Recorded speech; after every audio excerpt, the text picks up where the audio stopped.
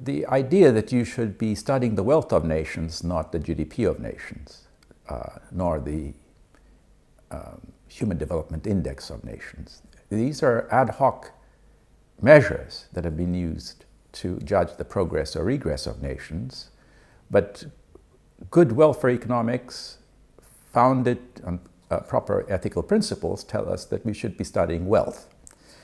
We should be estimating the wealth, which is a stock, whereas GDP is a flow.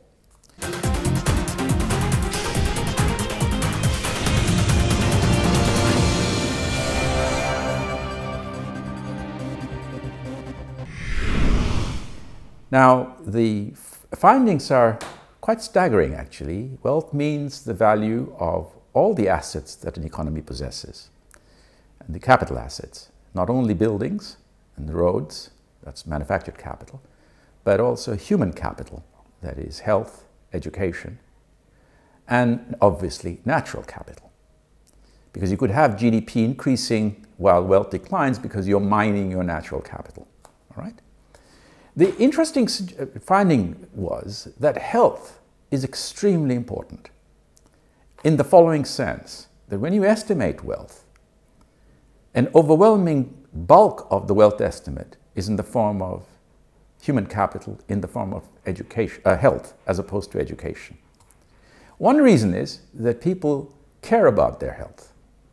So if you go by what people demand in terms of protection against death, then the value of health becomes very high.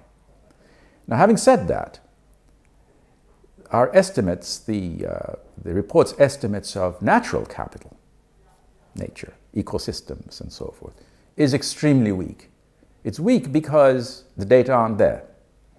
Governments haven't collected data on the state of their natural economy. So what the inclusive wealth does is to look only at carbon in the atmosphere, because a lot of work has been done on that. Forests, but only as a source of timber, not about all the other services forests produce in stabilizing water, maintaining soil, and all the medicinal herbs and so forth, all the stuff out there, protecting habitats and so forth. None of this is measured, so it's not included.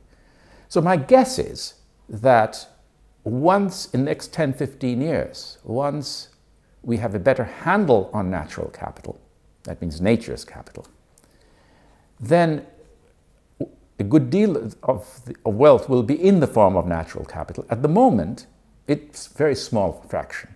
And the reason is so many items are missing. But what was surprising was how dominant health becomes. So that is a finding, because in national accounts, we regard expenditure on health as consumption goods.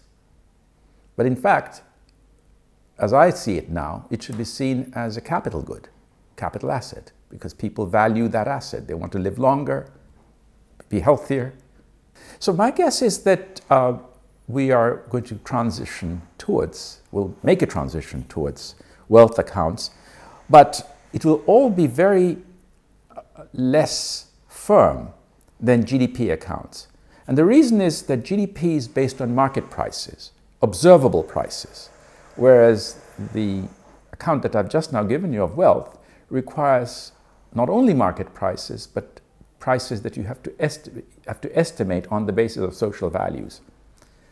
So it will always remain a matter of some contention, but I think there is no avoiding it, because the fact is that citizens want to know what actually is going on in their economies in order to judge whether the policies that are being followed are ones they approve of or disapprove of.